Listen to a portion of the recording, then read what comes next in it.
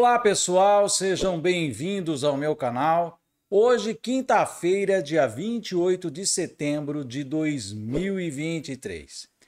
Eu tenho comentado em vários vídeos e lives sobre o ano de 2026 e não é à toa que este ano chama a atenção dos astrólogos, porque vai acontecer um evento único no mapa astrológico do Brasil. Independentemente se a pessoa usa o mapa com ascendente em aquário ou ascendente em peixes, fato é que para todos os possíveis mapas astrológicos da independência do Brasil, neste dia Plutão estava a 0 grau de Áries. E no ano de 2026, Saturno e Netuno vão se encontrar, vão fazer uma conjunção, o que já é bastante significativo para o mundo todo, é uma conjunção de nível mundial, mas ela pega esse ponto, 0 grau de Áries, em cima do Plutão do mapa do Brasil. E o Plutão representa morte, destruição, catástrofe, ruptura institucional baseada em extremismos e fanatismos, terrorismo. É um contexto que tem a ver com o lado sombrio, com a parte das sombras que vêm e se manifestam na nossa realidade. Saturno e Netuno, por enquanto, estão ali no signo de Peixes, eles estão se aproximando, eles vão fazer uma dança já em 2025, eles já meio que se aproximam quase que de uma conjunção ali ainda no signo de Peixes, mas depois os dois entram no signo de Áries e se encontram ali nesse Plutão do Brasil, e isso tem me chamado muita atenção. Primeiro, porque esses dois planetas, Saturno e Netuno, para passarem para o signo de Áries, eles vão ter que passar pela estrela Chet, que é uma estrela extremamente catastrófica, que está posicionada ali no finalzinho do signo de Peixes. Então, para o mundo, isso pode ser extremamente perigoso numa época de alterações climáticas, de muita movimentação tectônica que nós estamos tendo, que poderá trazer terremotos e tsunamis arrasadores aí nessa virada de 2025 para 2026. Mas falando mais especificamente aqui do Brasil, esse posicionamento de Saturno, de Netuno em cima do Plutão do Brasil ativa esse ponto. Bom, e aí a gente pensa, né? O que pode acontecer a partir disso? Já que é um evento único. É a primeira vez na história do Brasil, né, desde que o Brasil teve a sua independência, que nós vamos ter, e é lógico que o mapa passa a existir a partir daí, então é a primeira vez que nós vamos ter o encontro de dois planetas ao mesmo tempo. Porque esses planetas já passaram pelo Plutão do Brasil, mas isoladamente. Mas agora eles vão passar ao mesmo tempo. E isso me preocupa muito, porque coloca um foco muito complicado no lado de Plutão, que é de morte, destruição, catástrofe. Bom, para a gente entender isso, o que eu fiz? Fui buscar na história do nosso país quando que planetas importantes, planetas lentos, né, passaram ali pelo Plutão do Brasil. Por quê? Porque Marte passa a cada 2 anos, Júpiter passa de 12 em 12 anos, então essas energias a gente está sempre convivendo com elas. Não são coisas inéditas, são coisas até corriqueiras. Mas os planetas mais lentos, como Saturno, Urano e o próprio Netuno, né, eles demoram. Então a gente vai ver quando que isso aconteceu outras vezes. E o Plutão, gente, em si, esse retorno de Plutão, que é o mesmo que os Estados Unidos está vivendo agora, o Brasil só vai viver lá por volta de 2068. Então tem tempo ainda, não é? Mas em 2026 teremos o encontro de Saturno e Netuno. Eu vou mostrar para vocês aqui uma pesquisa histórica que eu fiz, o que é que aconteceu das últimas vezes que Plutão foi ativado por um trânsito de planeta pesado, planeta lento, planeta coletivo. E a gente vai ver que tem umas coisas interessantes, a gente pode depois, a partir disso, jogar, extrapolar para 2026 o que é que está por vir. É assombroso. Acompanhe aqui comigo. Aqui então fiz esse relato histórico das últimas ativações do Plutão no mapa do Brasil, né? A primeira delas, logo depois da independência, foi Urano. Urano passou pelo Plutão do Brasil. Eu só estou considerando a conjunção, tá, gente? Eu não vou falar de oposição, quadratura. Eu vou falar da conjunção porque é a conjunção que vai acontecer em 2026, né? Então, Urano ele faz conjunção aqui em 1843 e nós tivemos lá a declaração da Constituição da República Rio-Grandense, que foi produto da Revolução Farroupilha. Então, foi um movimento de separatismo do Rio Grande do Sul em relação à monarquia, né? Então, eles tentaram colocar ali uma república separada do resto do Brasil. Esse movimento separatista do Sul, ele vai, ele vem, de vez em quando você tem aí essas conversas todas acontecendo. É interessante que Urano, né, é o que fez a sua passagem lá em 1843, quando nós tivemos isso aqui. Entenda que isso vale para o mapa do Brasil, porque eu estou falando da ativação do Plutão no Brasil. Não pense em mundo. Em 1843, outras coisas aconteceram no mundo, né? Mas no Brasil, especificamente no Brasil, Urano estava fazendo conjunção com aquele Plutão a 0 grau de Áries e trouxe esse desdobramento da Revolução Farroupilha, tá? Então aqui já existe aí uma necessidade de uma ruptura. E isso que me chama muita atenção, o perigo de rupturas para 2026, né? Depois, já logo em seguida, em 1849, é a vez de Saturno fazer a conjunção com o Plutão. E aí acontece a epidemia de febre amarela no Rio de Janeiro, aliás, em vários lugares do litoral brasileiro, né? Então chega aqui ao Brasil o vírus da febre amarela. Então, aqui o Saturno sempre foi considerado, principalmente na astrologia mais medieval, como o senhor das pestes, das pragas, né? A foice de Saturno, que traz a morte e tudo mais. Depois, esse posto meio que foi assumido por Plutão, que acabou ganhando o status do planeta da morte, por ser o que está mais distante, né? Pelo menos nessa ordem planetária que se estabelece para a astrologia, não para a astronomia, mas para a astrologia, tá?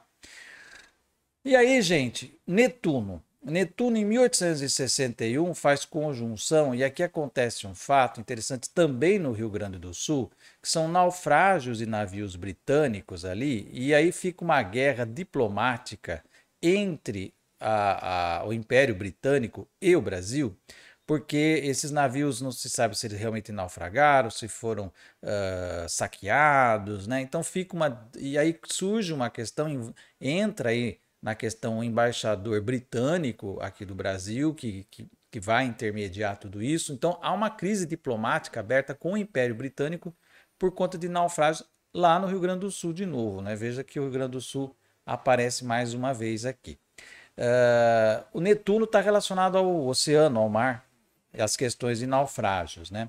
Então a gente já pode imaginar que o Netuno, quando passar pelo Plutão do Brasil, lá em 2026, poderemos ter já desde 2025, final de 2025 para 2026, poderemos ter aí uma situação de naufrágio, mas também, e não precisa ser vinculada na mesma questão, poderemos ter um incidente diplomático do Brasil por conspiração, né? O Netuno representa aquele escondido, aquilo que foi feito, porque ali são saques que foram feitos, então ficou aquela coisa, aquela dúvida, foi um crime, foi o navio sofreu naufrágio mesmo, não foi?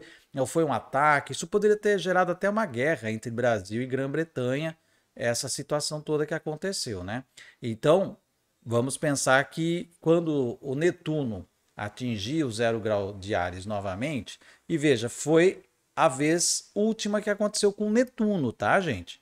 Porque o Netuno, ele leva 165 anos para dar a volta no zodíaco, né? Então, ele passou em 1861 no Plutão no Brasil e só vai passar agora de novo em 2026. O Saturno já dá a volta a cada 30 anos, então a gente vai ver que tem muito mais encontros de Saturno, porque ele é mais rápido do que Netuno e do que Urano. Urano tem 84 anos de ciclo, né? Então, vale aqui 1861, né, o Netuno e os naufrágios ali no Rio Grande do Sul.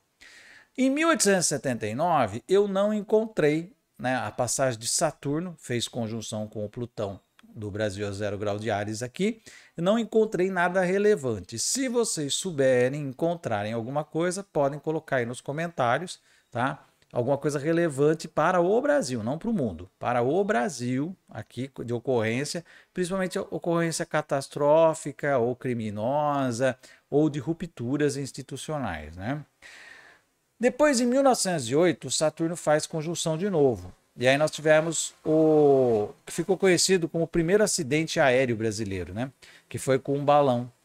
Então, a primeira vez, né, no começo aí da aviação, e aí já era, não era nem avião, né, era balão, e acontece um primeiro acidente que entra para os anais da história do homem aí tentando dominar os ares, né?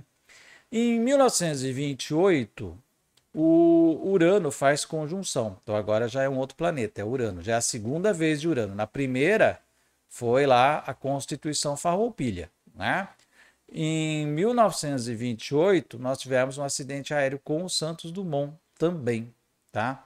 Certo? E aqui vamos pensar que já começam as situações e tensões que vão levar à Revolução de 30, que leva Getúlio Vargas ao poder, o fim da política do café com leite e a ascensão de Getúlio Vargas, da onde? Rio Grande do Sul de novo.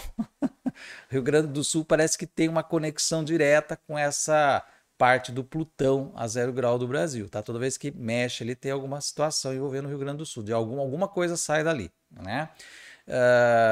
E veja, Urano fica 7 anos num signo, então ele entrou e ficou mexendo com isso daí ao longo. E veja, foi justamente em 1930 que tem a Revolução que entra o Vargas, e em 37, 7 anos depois, ele tem aí o Estado Novo, que é justamente no período em que Saturno está fazendo conjunção.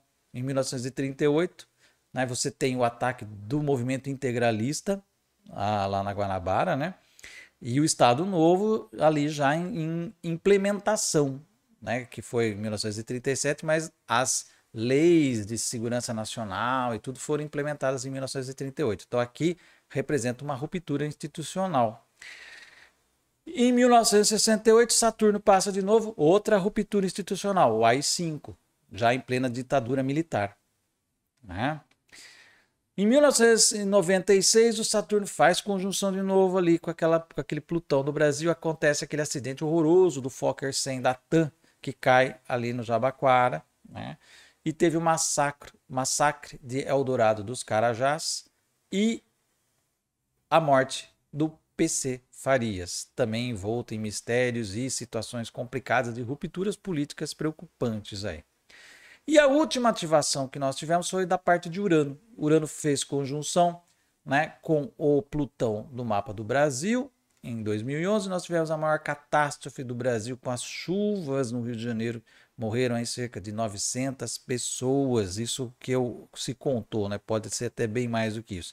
Mas essa é considerada a maior catástrofe natural do Brasil. E tivemos um massacre na escola do Realengo. Então, como vocês veem, a maior parte, nem todos, a maior parte deles está relacionado a mortes coletivas. Aqui, o acidente aéreo com o Santos Dumont, ele não morreu, né? Ele foi morrer em 1932, se não me engano.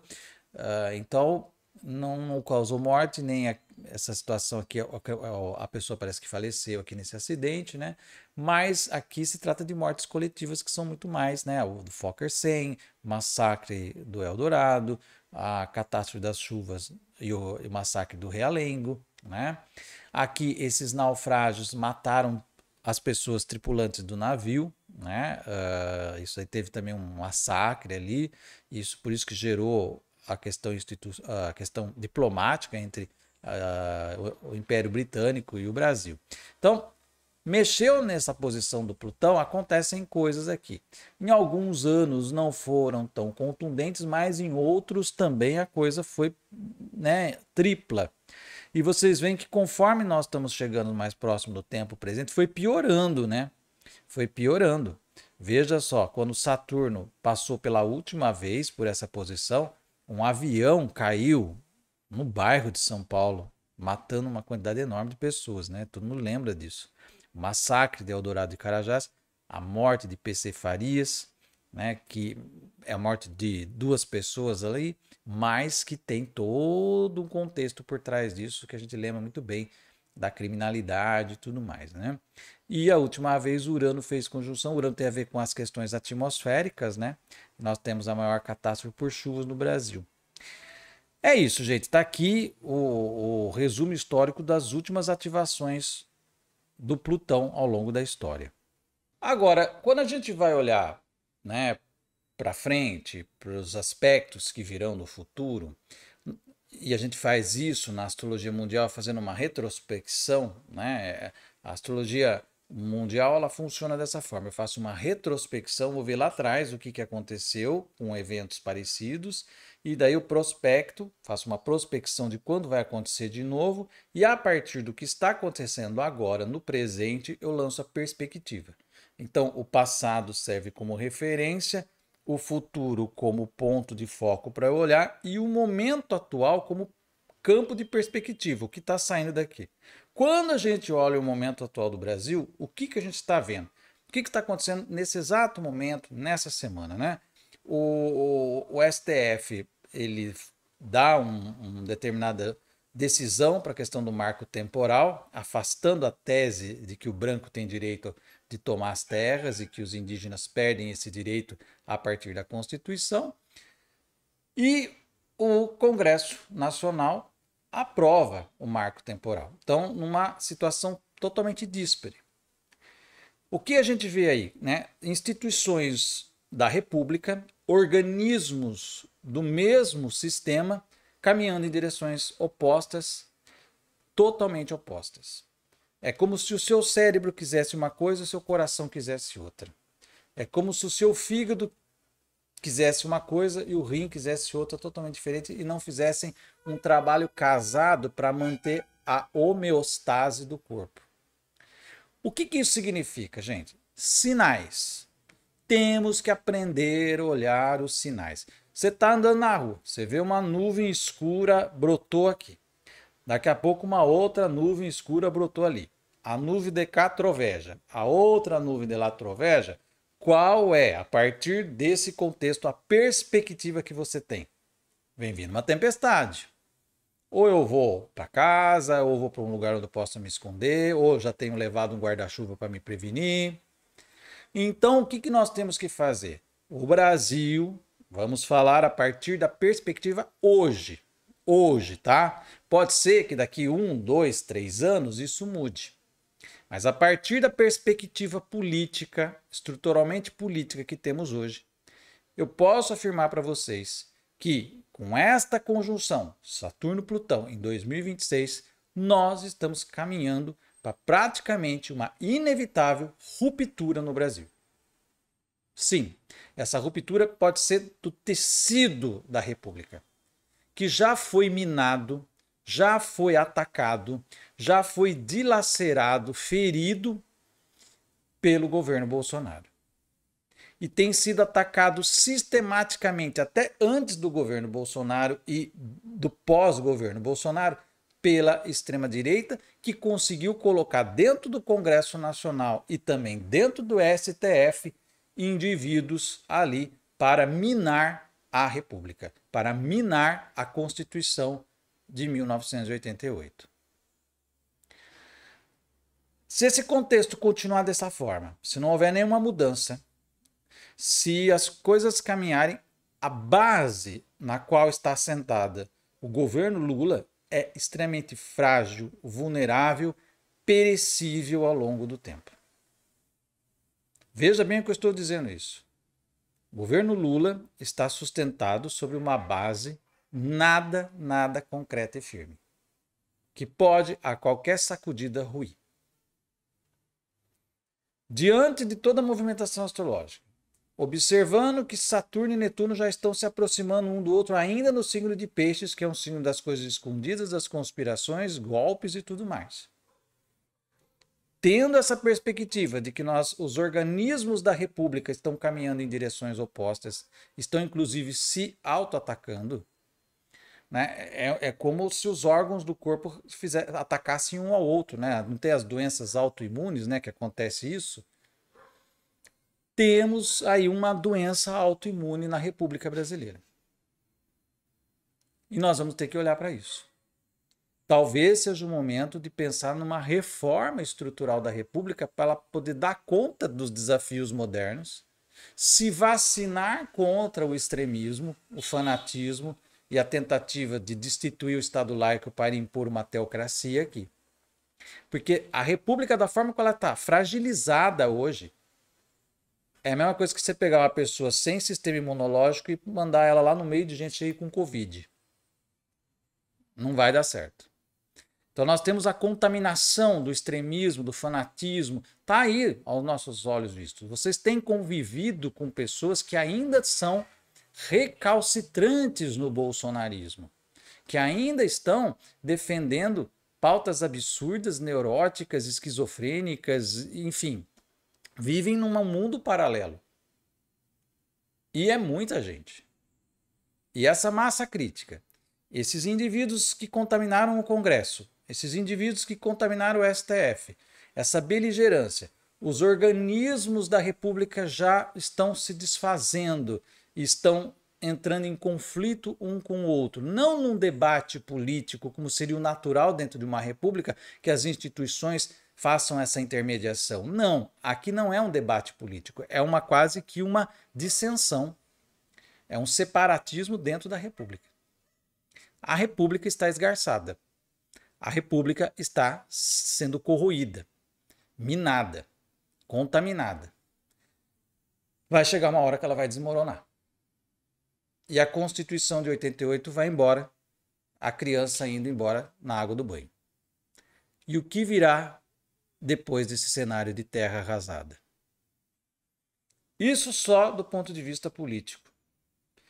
Sabe-se Deus mais o que pode piorar o quadro com as catástrofes naturais que Saturno e Netuno, passando por Chet primeiro e depois se encontrando lá com Plutão do Brasil, podem trazer. O histórico está aí, mostrei para vocês. Na maioria das vezes que esses planetas lentos passaram pelo Plutão do Brasil, catástrofes, rupturas aconteceram no nosso país. São os sinais. São as nuvens que já estão trovejando. Porque a tempestade, infelizmente, está chegando. Esse é o recado que eu gostaria de deixar com vocês. Se você gostou desse vídeo, dê um like aqui, deixa aí o seu comentário, compartilhe esse vídeo nas suas redes sociais. Se você ainda não se inscreveu aqui, vá lá no botãozinho de inscreva-se, aperta até para ser inscrito e também ative o sininho. Assim você recebe notificação toda vez que eu colocar vídeo novo no canal. Eu vou ficando por aqui, até o nosso próximo vídeo e um grande abraço.